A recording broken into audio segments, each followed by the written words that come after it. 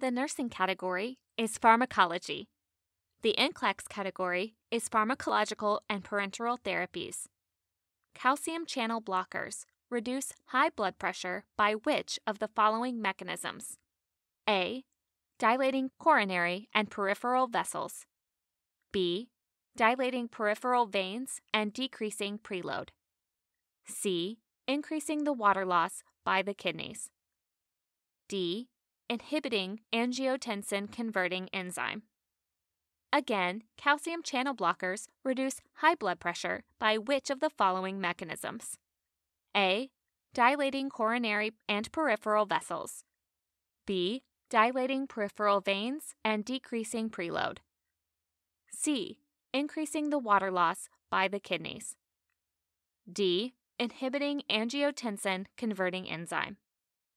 The correct answer is A. Dilating coronary and peripheral vessels.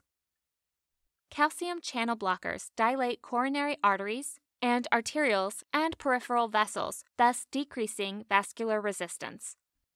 This has been another episode of the Nursing.com NCLEX Question of the Day podcast. If you need help with test taking in nursing school, head over to nursing.com/11 steps.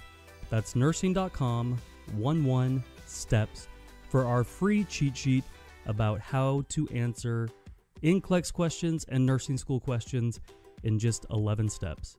You guys can pass the NCLEX. We can help. Happy nursing.